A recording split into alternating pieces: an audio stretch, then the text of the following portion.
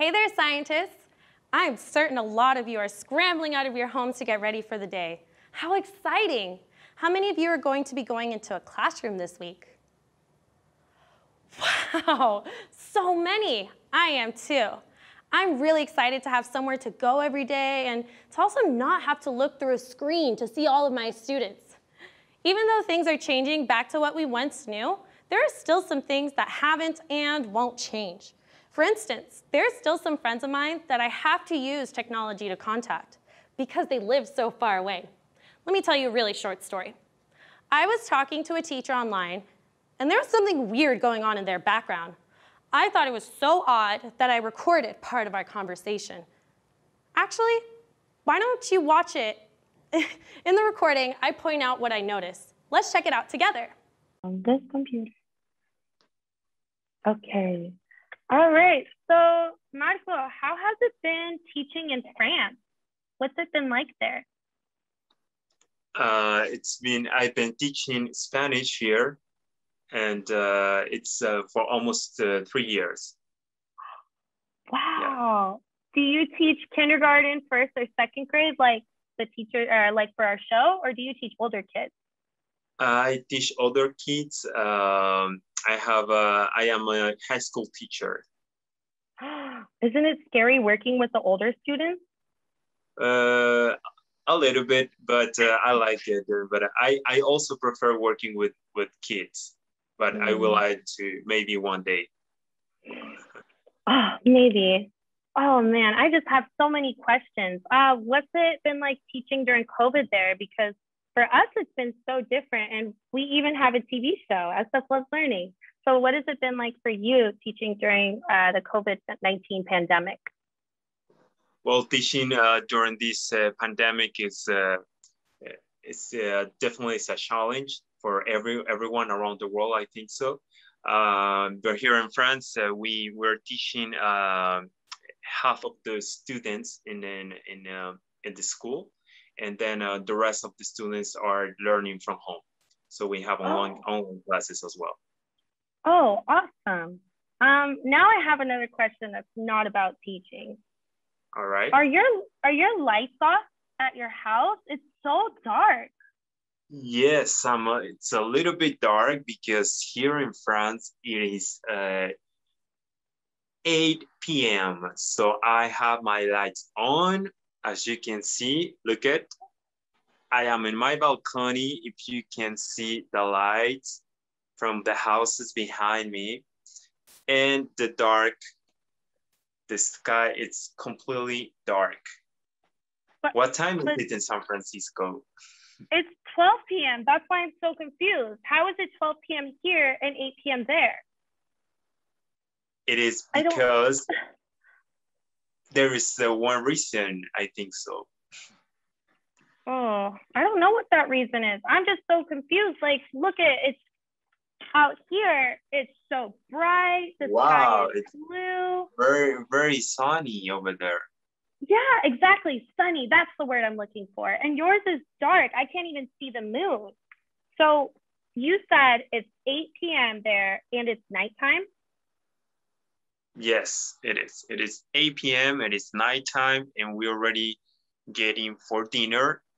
And then after that, we go to bed. You're going to have dinner? I'm barely about to have lunch. Yeah. You know what? I think this is going to have to be an investigation for my TV show. What do you think? Do you think the students would like to investigate this? I think so. Will be interesting. Why not? Definitely. Yes. I need to know the answer. Ooh, I just cannot believe this. This is wild. Did you see that? Their sky looked so different from mine. What time of day was it for me, Maestra? That's right. It was daytime.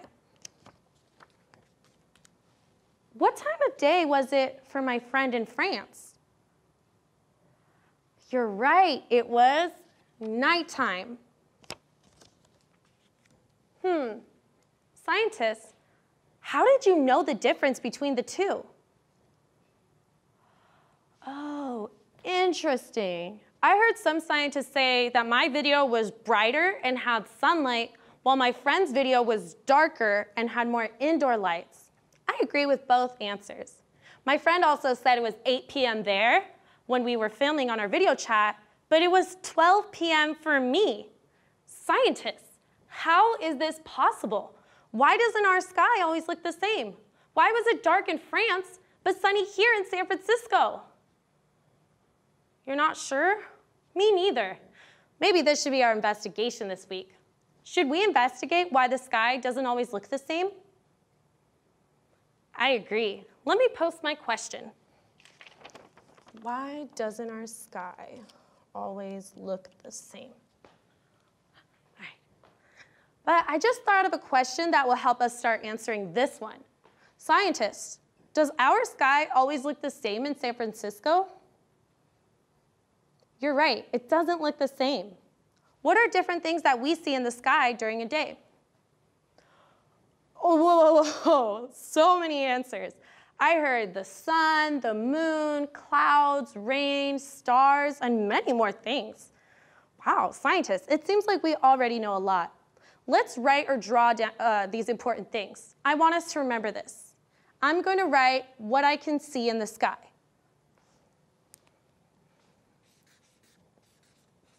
What I can see.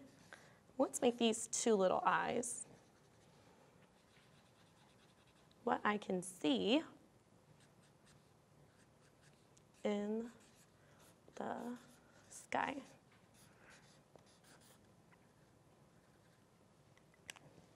All right, awesome. Now I'm going to put up some of the things that you said. So I heard someone say we can see the sun, we can see the moon, we can see stars, we can see clouds, and I think I also heard rain. Oh. So there are some things here that we never see at the same time. For instance, I never see the sun and stars at the same time of day. That is proof that our sky changes. But how does it change though? Does somebody just throw a blanket over the sun? Or does some giant ride across the sky and bring the sun up every day? Or maybe not. We must investigate this, científicos. I need to know. Today, I want you to enjoy the rest of the show. But I also want you to go outside when it's bright and when it's dark and see what you can observe in the sky. Be ready to think about this tomorrow. I can't wait to learn with you then. Nos vemos.